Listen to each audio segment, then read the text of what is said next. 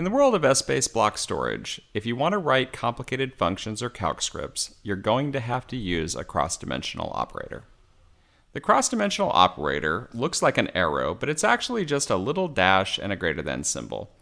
And its goal is to point you from one member in the database to another member in the database. So let's say we wanted to increase our budgeted sales by 10%.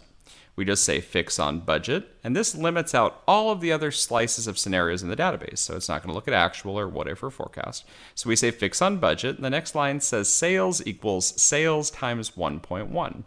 Now this is going to take sales from budget, increase it by 10%, and then put the result in sales budget. So theoretically, every time I run this calc script, it will just up my budget 10% every single time.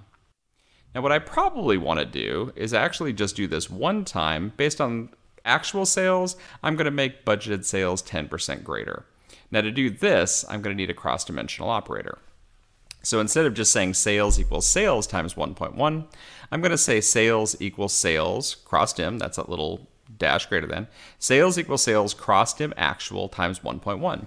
So even though I'm calculating the budget slice and it's going through all of the iterations of various markets and time periods for budgeted sales, it's getting the value from actual sales. Now you can go a little cross-dim crazy.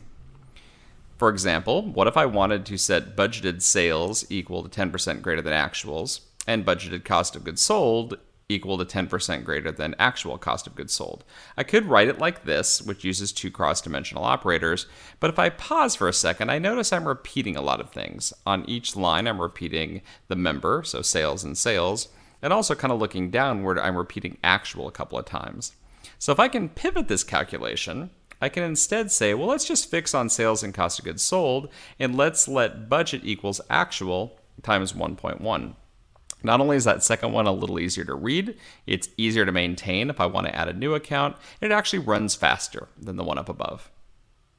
99% of the time, even though they work, you really want to avoid using a cross-dimensional operator on the left-hand side of an equals.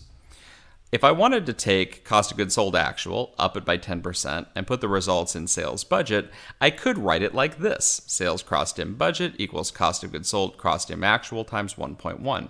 But the way this actually runs is it doesn't just pull budget into memory. It actually pulls in sales for all of my scenarios. It just keeps putting the result in sales budget, because the left-handed cross-dim doesn't limit which blocks are pulled into memory.